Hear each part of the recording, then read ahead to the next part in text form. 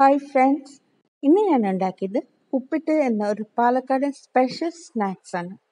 ഇത് സ്വീറ്റ് ആണ്. അപ്പോൾ ഇന്നത്തെ റെസിപ്പി സ്വീറ്റ് ഇഷ്ടപ്പെടുന്ന എല്ലാവർക്കും വേണ്ടിയിട്ടാണ്. നമുക്കിതെങ്ങനെയാണ് ഉണ്ടാക്കുന്നതെന്ന് നോക്കാം. ഇതിനെ ഞാൻ എടുത്തത് 1 കപ്പ് കടലപ്പരിപ്പാണ്. ഇത് നല്ലതുപോലെ കഴുകി 1-2 മണിക്കൂർ കുതിരാനായിട്ട് മാറ്റി വെക്കാം.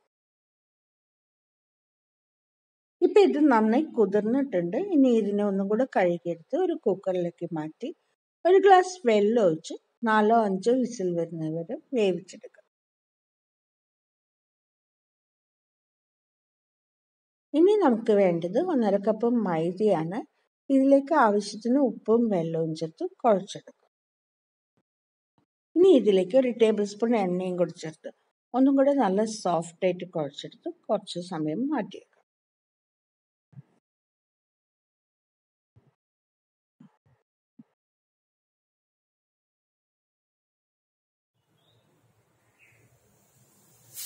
ഇനി നമുക്ക് വേണ്ടത് 250 ഗ്രാം ശർക്കരയാണ്.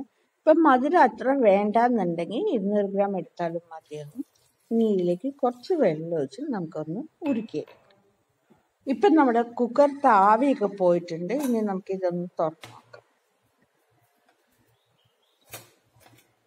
ഇപ്പം പരിപ്പ് നല്ലപോലെ വെന്തിട്ടുണ്ട്. ഇതിൽ കുറച്ച് വെള്ളം കൂടിയുണ്ട്. ഇത് നമുക്ക് നല്ലതുപോലെ വറ്റിച്ചെടുക്കണം.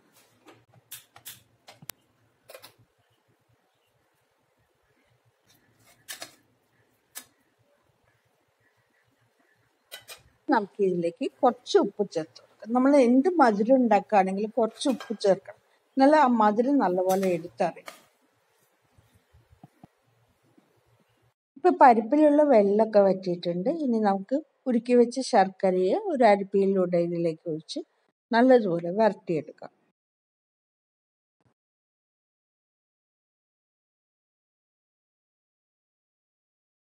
ഇനി ഇത് ഒന്നും കൂടെ വറ്റാനുണ്ട്.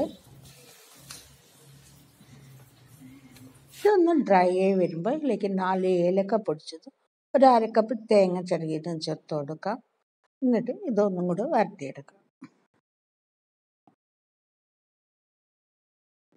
ഇനി ഇതിലേക്ക് 1 ടീസ്പൂൺ നെയ്യും കൂടെ ഒഴിച്ച് കൊടുക്കാം. ഇത് നല്ലപോലെ ഡ്രൈ ആയി പാത്രത്തിൽ നിന്നൊക്കെ വിട്ട് ഉരുണ്ട് വരണം. അതാണ് ഇതിൻ്റെ ഒരു പാകം.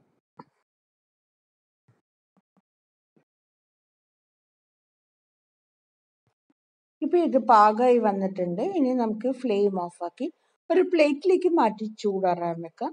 ചൂടാറി കഴിയുമ്പോൾ ഇത് ഒന്നും കൂടെ കട്ടിയാവും.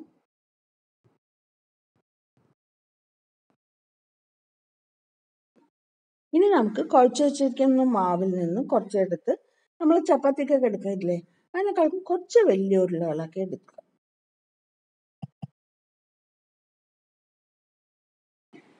ഇനി നമുക്ക് ചപ്പാത്തി പലകയിലേക്കും കോലിലേക്കും നന്നായി എണ്ണ പരത്തിയതിന് ശേഷം ഓരോ ഉരുളയെടുത്ത് നമുക്ക് പരത്തിയെടുക്കാം. നമ്മൾ ചപ്പാത്തി പരത്തിയതിനേക്കാളും കുറച്ച് കട്ടിയിട്ട് വേണം ഇത് പരത്തിയെടുക്കാൻ. ഇനി ഇതിൻ്റെ നടുവിലേക്ക് കുറച്ച് ഫില്ലിങ് വെച്ച് കൊടുത്തതിന് ശേഷം എല്ലാ വശവും ഉള്ളിലേക്കാക്കി നല്ല റൗണ്ട് ഷേപ്പിലാക്കി എടുത്ത് ഒന്നും കൂടെ പരത്തിയെടുക്കാം. അധികം ബലം പ്രയോഗിക്കാതെ വേണം പരത്തിയെടുക്കാം. സാധാരണ നമ്മൾ ബൂരിയൊക്കെ ഉണ്ടാക്കില്ലേ, ആ ഒരു വലുപ്പത്തിൽ വേണം ഇത് പരത്തിയെടുക്കാൻ.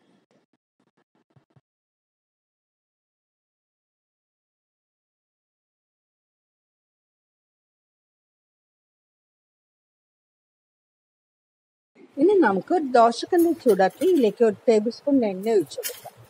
എണ്ണ ചൂടായി വരുമ്പോൾ നമ്മൾ എടുത്തു വെച്ചിരിക്കുന്ന ഉപ്പിട്ടിട്ട് ഒരു സൈഡ് ഒന്ന് വെന്ത് വരുമ്പോൾ ഇതൊന്നും മറിച്ചിട്ട് പോകും.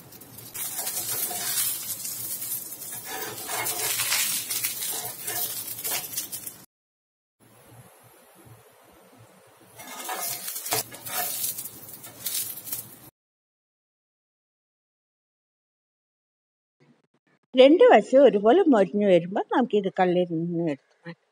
ഈ ഒരു അളവിൽ ഉണ്ടാക്കിയിട്ട് എനിക്ക് 7 ഉപ്പിട്ടാണ് കിട്ടിയത്. നമുക്കിത് ചൂടോട് തന്നെ കഴിക്കാം.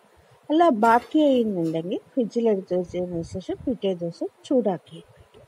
എന്തായാലും ഒരു ദിവസത്തിൽ കൂടുതലൊന്നും വെക്കരുത്. നമ്മൾ തേങ്ങ ഫ്രഷ് ആയിട്ട് അരച്ചെടുക്കും. പിന്നെ പറയാനുള്ളത്, ഞാൻ ഒരുപാട് വർഷങ്ങൾക്ക് ശേഷമാണ് ഈ ഒരു സ്നാക്സ് വീണ്ടും ഉണ്ടാക്കുന്നത്. അതുകൊണ്ട് അളവിൽ വലിയ പിടുത്തമൊന്നും കിട്ടിയിട്ടില്ല. കുറച്ച് ഫില്ലിങ് ബാക്കിയായിട്ടുണ്ട്. അപ്പം നിങ്ങൾ ഉണ്ടാക്കുമ്പോൾ ഒന്നില്ലെങ്കിൽ പരിപ്പിൻ്റെ അളവ് കുറച്ചെടുക്കുക, അല്ല, നിങ്ങൾക്ക് കൂടുതൽ ഉപ്പിട്ട് വേണമെന്നുണ്ടെങ്കിൽ പൊടിയുടെ അളവ് കൂട്ടി. അപ്പോൾ നിങ്ങളെല്ലാവരും ഉണ്ടാക്കിയിട്ട് നിങ്ങളുടെ ഫീഡ്ബാക്ക് താഴെ കാണുന്ന കമൻറ്റ് ബോക്സിൽ എഴുതി അറിയിക്കുക. പുതിയൊരു എപ്പിസോഡിൽ പുതിയ വിശേഷങ്ങളുമായി നമുക്ക് വീണ്ടും കാണാം.